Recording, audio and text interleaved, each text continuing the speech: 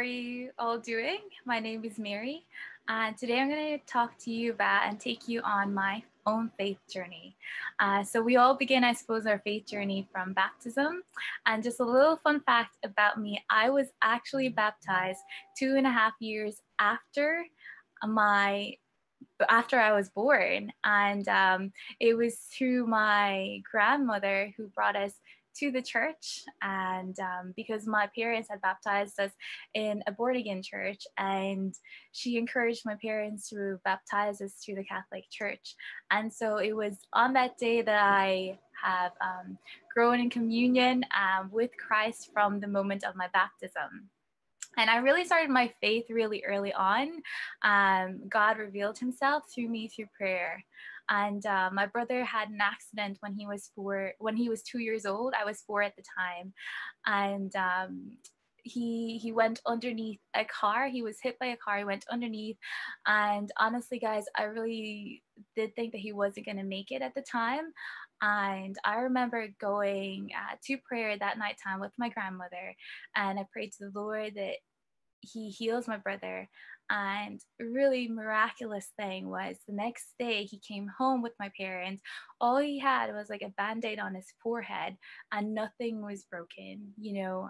I was a witness of him going underneath the car. They had to pull him out the car, and it was really crazy that he came out of all that experience unbroken, and it was a complete miracle. And that was the time when I truly believed in the power of prayer from the age of 4. And moving on towards my life, you grow and you grow in your faith and things like that. And I remember going to church here when I was 11 or 12, and there was an opportunity to join a youth choir.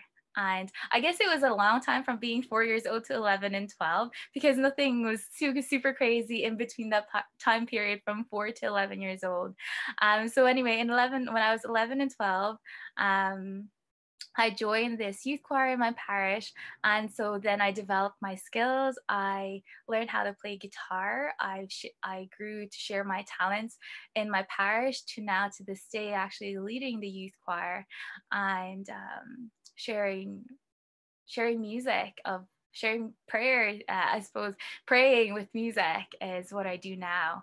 And so yeah, from 11 and 12 years old, came to grow and in my music ministry, but didn't develop, I guess, the understanding of God and why I go to church, and why this and why that. And so my cousin came to me when I was 19. She gave me an invitation to go to Medjugorje with her. I didn't know anything about Medjugorje. I was only in third year. I was going into my third year of nursing, and I said yes to her. I didn't have a lot of money at the time, but she paid for my whole trip. The only thing I paid for was my trip to go to see her and join her with her group from the UK to go to Medjugorje. And really crazy thing, what happened in Medjugorje is where I met my now husband. So that's talking 6 years ago. But in Medjugorje was the time when I had been transformed and set on fire with my encounter with Christ through the sacrament of reconciliation. If you haven't gone to the sacrament of reconciliation, I encourage you to do so. I pray over you and I pray for you that you encounter Christ the same way that I did. And I remember going to the sacrament of confession and poured out my heart to the priest, who was in persona of Christ, and gave him my heart, and I just felt the gates of my heart were opened wide. And since then, since I've come home, I've been set on fire, and the doors have been opened to me, and as part of the body of Christ, right, as part of community. I grew in my parish community. I became part of youth ministry, becoming the face of youth ministry in my parish, and bringing young people to different encounters, kind of U2000. I have brought like a group of young people to U2000, as well as myself, to continue to grow in my faith. And but yeah, so I've been doing training, such foundational leadership program, which the Archdiocese of Dublin, went to the World Youth Day in Krakow. I went on the Camino, and the doors, from the moment that I had been transformed in Medjugorje and converted to just the life of my faith, this really meant so much more than what it had been beforehand. And in youth ministry, because of that fire, wanting to bring Christ to people, I dived in. I went in. I had to dealt with disappointments and discouragement, because you invite young people and they won't turn up. And I think through growth and through that experience, I've come to know that God is everywhere, that we don't necessarily need to bring God to people, that He's everywhere. And so sometimes all that we need to do is really pray for those experiences, for those people, for those young people. And so that is, I suppose, a fruit of having had gone into youth ministry and serving my parish life.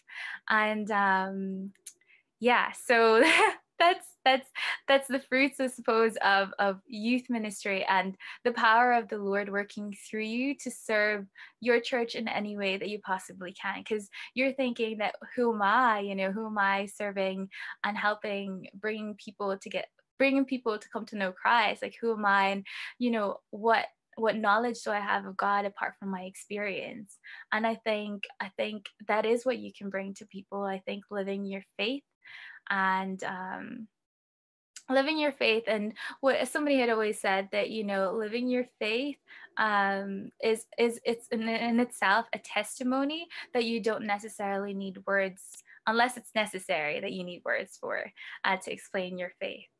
And so now I currently just pray for our youth ministry, and especially during these hard times when we can't be with our community, we can be in community in prayer. And I'm so thankful for my parish that we actually do online prayer every night together, and it's just so wonderful that we're still united in prayer, even though we're so far apart and we actually haven't been to mass for such a long time. And I think we're all craving the Lord and the Eucharist and community, but during these times, during these very hard times, keep up with your prayer, sing songs, praise and worship, and you are not alone in this very difficult time. And believe in the power of prayer. We will make it all through this. I just want to wish you guys a Merry Christmas. I hope you guys have a good one. Take care.